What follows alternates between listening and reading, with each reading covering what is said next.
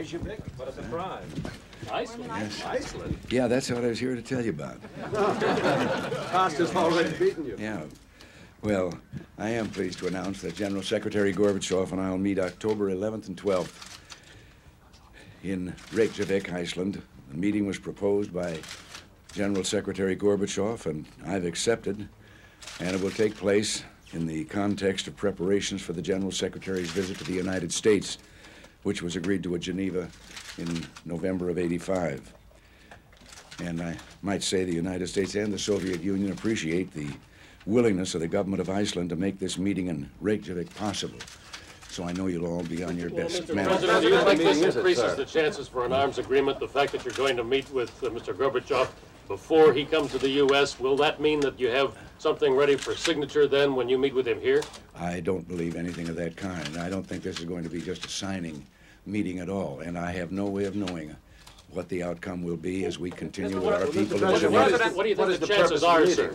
Well, I've said for a long time that I think the chances are better than they've been in many years for reaching some agreement on arms reduction. Mr. President, why did you change your mind on this? All year you would seem to oppose the idea of a meeting in a neutral country and demanded that it was the General Secretary's turn to come to the U.S. And is there any agenda for this meeting? Are you going to have any kind of agreements on INF or risk reduction centers? No, this in no way discounts the fact and what we've said about a summit. This is not a summit. This was a suggestion by his that he and I, one-on-one, meet earlier and make that in a neutral country because we have agreed that as to the summits that this one would be here and the next one would be in their country. But no agreements at this meeting, sir? No agreements at the meeting next week? I don't know.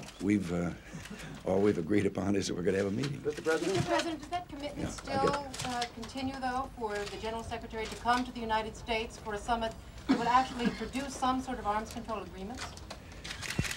I hoped for that the last time we met, and I'll continue to hope for that. Well, And our arms negotiators have continued to meet. Both sides have made proposals, and there have been differences between them, and so far those differences have not been reconciled.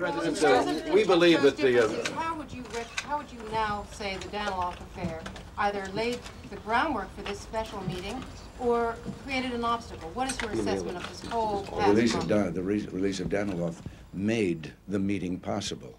I could not have accepted and held that meeting if he was still being held. Mr. President, on that subject, we believe the Soviets seized Danilov because of our arrest of Zakharov, and they wanted Zakharov out. They're now going to get Zakharov out. What do you say to those who say that you've lost on that trade and they got what they wanted? This will have to be the last question, please.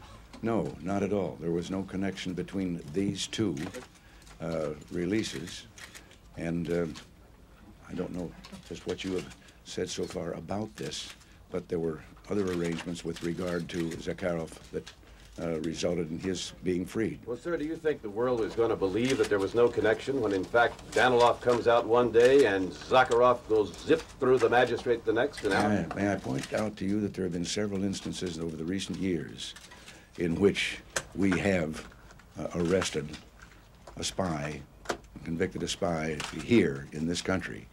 And in each instance, we ended up, rather than giving them board and room here, we ended up exchanging them for dissidents and people who wanted exit from the Soviet Union. Is there more than Orlov? Are we getting more than just Orlov? Or are there other dissidents, sir?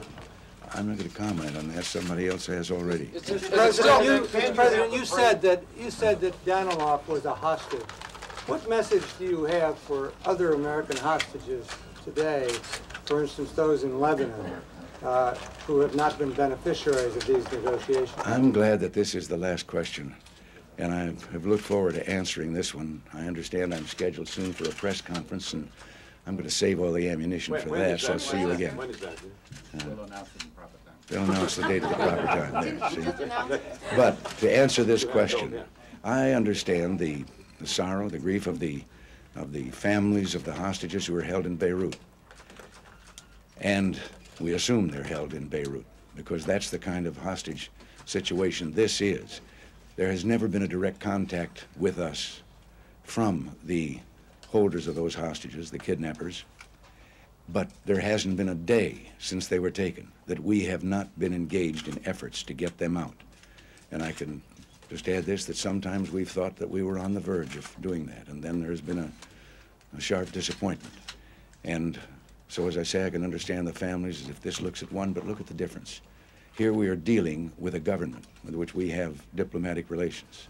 In the other, we're dealing with faceless terrorists who have only through others issued a demand that cannot be met.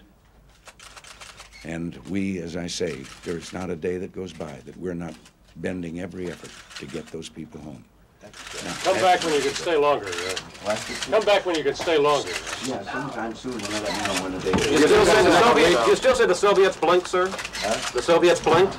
Shouldn't have said that. No comment. Secretary Schultz.